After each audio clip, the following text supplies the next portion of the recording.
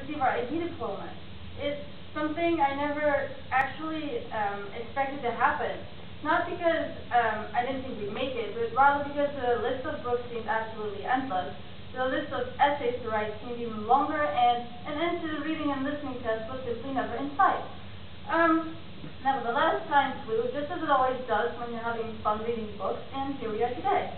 IB is an interesting course. And, well, even though we didn't always consider it as such, I think that, IB is an interesting course, and even though we didn't always experience it as such, and not everyone enjoyed reading books like The Grapes of Wrath or Death of a Salesman as much as Mr. Short did, I'm sure that every one of us agrees when I say that it's a very interesting course to take. Because we learn things, we learn new things, and we were challenged, encouraged, and we had to think outside of the box. And I loved it, for one. I mean, I loved IB not only because I learned how to find symbolism in conches and paperweights, and not because I'm now able to identify all of the techniques that authors use, or because I'm even able to use words like onomatopoeia myself and even know what it means, but I loved IB because I was doing something substantial, something that I felt was, well, satisfying. And even though it was difficult sometimes, and it didn't always feel like writing another comparative commentary, it satisfied me.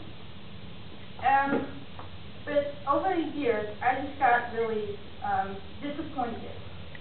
I got so disappointed because I realized that IB was the only subject that actually challenged me. I realized that, C&M, which was the profile I was taking, was a profile that most students who took it choose because not because of their interest in any of the subjects, but rather because, it's their only chance of getting an IB, a VO diploma.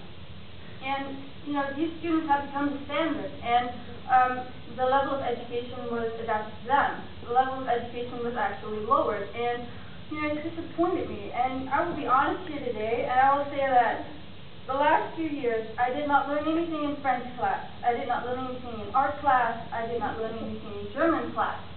I mean, I wanted to, but I just didn't. And I won't even begin to talk about subjects like Levensbeschouwing. I mean, it was a complete waste of time.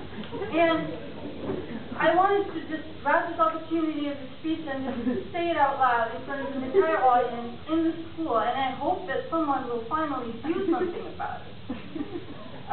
Anyway, overall, I just wanted to use this speech also to thank everyone who made IB possible, and especially Mr. Short, and just to thank you for teaching me how to write and how to speak, because as you can see, it has been useful, and I must say it's been very satisfying for me.